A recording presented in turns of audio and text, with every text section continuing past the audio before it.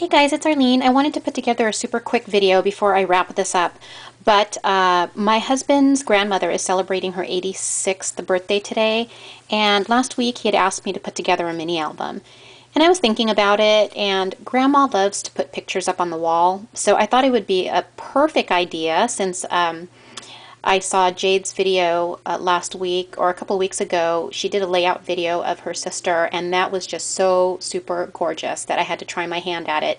And Jade, not only are you a shopping enabler, but your techniques and just the ideas you come with, when I see them, I'm like, wow, I'm going to try that out.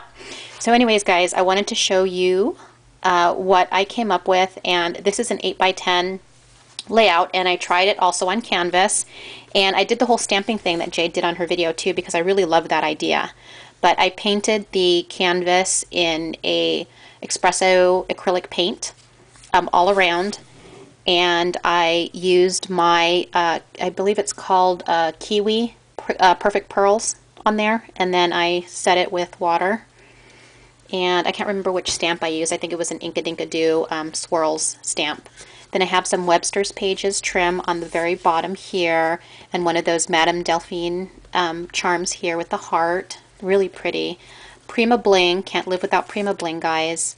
And then here's a lollipop flower that I created. Again, Jade's video. She did a tutorial on these flowers, and I just got so addicted to them, and I just actually put out a tutorial recently on how I put mine together for you guys. So, and then just a bunch of feathers, and then there's some trim back here too. I believe that's also Webster's Pages trim. And then here's the Prima butterfly that came with the bling. And then this is my first time using the Tim Holtz book corners. I've had these in my stash for like the longest time, and I just finally opened them, and I thought it was perfect for the layout. And so Grandma can hang this on her wall instead of taking out a mini album from a drawer, so I thought it would be perfect. And then here's my Butterfly Kisses stamp from Sarah. Hi, Sarah! I love my stamp, you guys. I like keep it on my desk, and I stamp all of my projects with this now. I love that. And then it just says handmade with love, and it has my name. It says March 2010. So there's my layout for Grandma. Oh, and by the way, the papers that I'm using on the background are by Webster's Pages also, and I love it because they're double-sided.